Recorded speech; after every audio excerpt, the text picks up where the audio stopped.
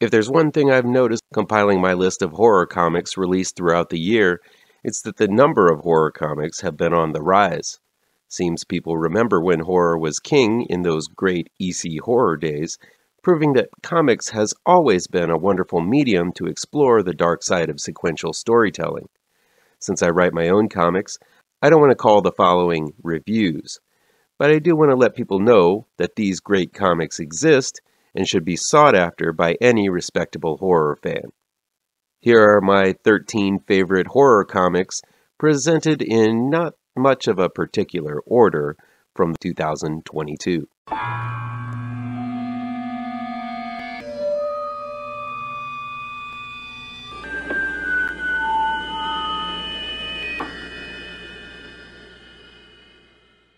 Welcome back to ML Miller Frights.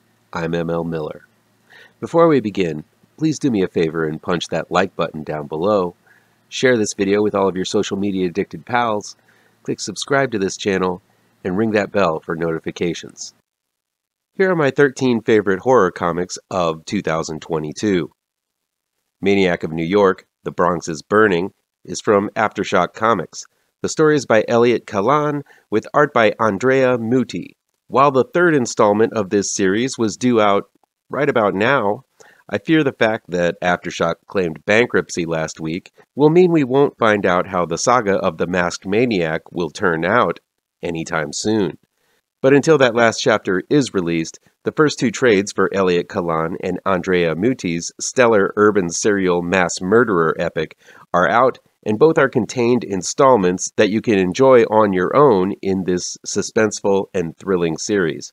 The second series, which was released this year, had the maniac tear a path through New York City, beginning with a private school and ending in a stadium full of baseball fans. It's basically what we all wanted to see in Jason Takes Manhattan, but never got. CREEPSHOW is from Skybound Entertainment. The story is by various artists and writers. This series has been a high-quality mixed bag of notable talent like Paul Dini, John McCree, Francisco Francavilla, Jorge Corona, and scores of other top writers and artists gathered to bring the tales from the Creeper to life. Anyone who was a fan of those old EC comics and the CREEPSHOW movies will want to seek this series out. It's only on its third issue, so you haven't missed out on much of the madness so far. Out is from AWA Upshot Incorporated. The story is by Rob Williams, with art by Will Conrad and Marco Lesko. This is a wonderful mashup of bone-chilling horror and white-knuckle military action, set during the height of World War II. At a prison camp, a group of American soldiers, including a Native American translator, fight to survive. But unbeknownst to them, the Nazis have a secret weapon hidden in the encampment, a slumbering vampire. While this story was a bit reminiscent of the World War II flashbacks in Del Toro's The Strain series, it still was a gorgeously gritty series by artists Will Conrad and Marco Lesko, and wonderful character work by Rob Williams. Little Monsters is from Image Comics. The story is by Jeff Lemire, with art by Dustin Nguyen. The idea of vampires eternally trapped as children has been explored before in Interview with a Vampire and other films and books, but none of them have been brought to life in such a thoughtful and soul-searing story from top-tier writer Jeff Lemire. Little Monsters depicts a world where child vampires are all that's left, and the world is lacking humans for them to feed upon. Lemire channels Lord of the Flies here, and Nguyen brings out wonderful images of juxtaposition between innocence and the macabre. Nice House on the Lake is from DC Comics. The story is by James Tynion IV, with art by Alvaro Martinez Bueno. While this series has been delayed quite a bit this year, we're finally getting to the end of James Tynion and Alvaro Martinez Bueno's story of the end of the world and a chosen few souls selected to survive it, due to a reality-warping alien they thought was their best friend. There's an awful lot of sitting and talking in this series, so I don't blame you if you've noped out by now, but I'm in for the long haul to see what happens to these survivors. Will they tear each other apart, or find some way to escape the alien's protective field around the titular nice house? And if they do get out, what awaits them on the other side of the barrier? Tynion has an awful lot of story to tell in the final issue, which happens to be dropping today in comic shops. The Silver Coin is from Image Comics. The story is by Various, with art tying it all together by Michael Walsh. Even a weaker issue of The Silver Coin is better than most horror comics out there. I haven't been in love with every issue, but the art by Michael Walsh links and steers these terror tales centering on an especially cursed coin in unexpected and twisted directions. This book recently went on hiatus, but I can't wait until Walsh comes back with more stories of sheer madness and the ultimate in macabre. Apache Delivery Service is from Dark Horse Comics. The story is by Matt Kindt, with art by Tyler Jenkins. This is a wonderful mix of the horrors of war meets the supernatural, as a soldier decides to go AWOL in the middle of the Vietnam conflict in order to track down lost treasure. Unfortunately for him and his seemingly lunatic companion, the gold belongs to a coven of witches.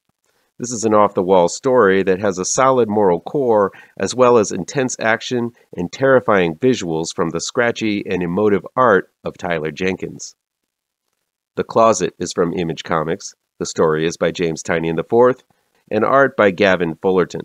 One of Tynion's more subtle and emotionally impactful horror series, The Closet centers on the childhood fear that there is a monster in the closet. A young boy who is witnessing and attempting to process his father's midlife crisis and mental breakdown, as well as his parents drifting apart, believes that the monster he left in his New York apartment has followed him across the country and into their new home.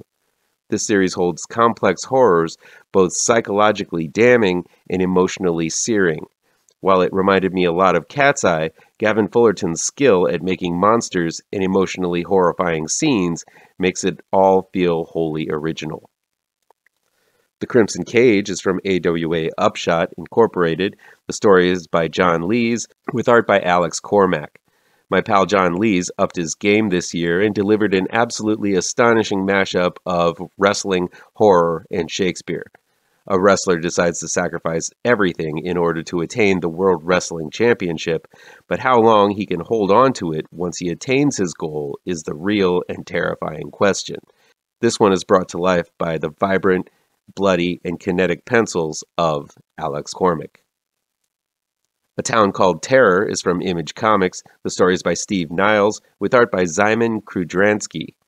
Steve Niles' return to comics was a big and bolastic ode to old-school horror films, as a man who thought he left his monstrous legacy behind him when he left A Town Called Terror is called back to unearth undead sins and even more undead monsters. Szymon Kudranski delivers mouth-watering panels filled with gore, mayhem, and all kinds of things that go bump in the night. This was one of the best horror series I've seen from Niles in years. I hope they're doing a sequel sooner rather than later. Red Room Trigger Warnings is from Fantagraphics Books. The story and art are by Ed Piskor.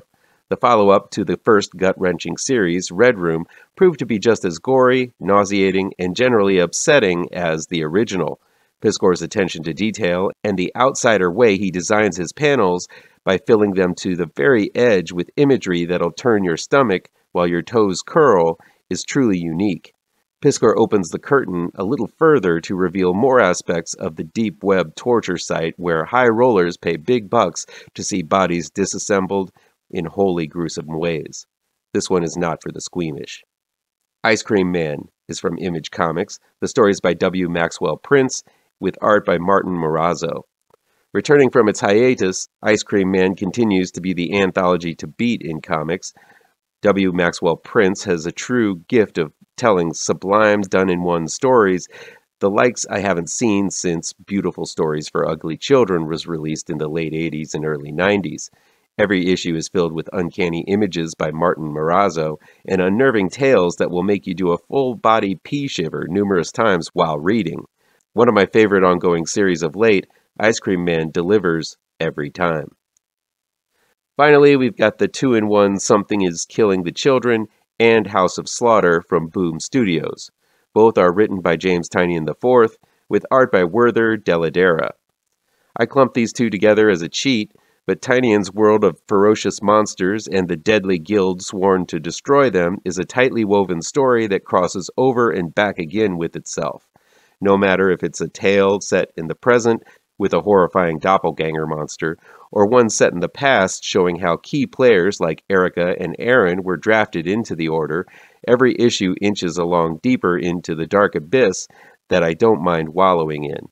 It's got heart and soul and all kinds of bloody battles and carnage with gruesome and original monsters. Plus it all looks astounding with the wispy line work by Werther Dell'Edera. This is simply the best 1-2 punch in horror comics. Well, that's it. I hope you guys will run out and pick up a few of these books.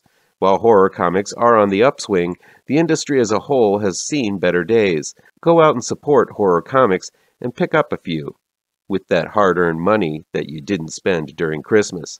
And if there are other horror comics you dig, let me know about them down in the comments.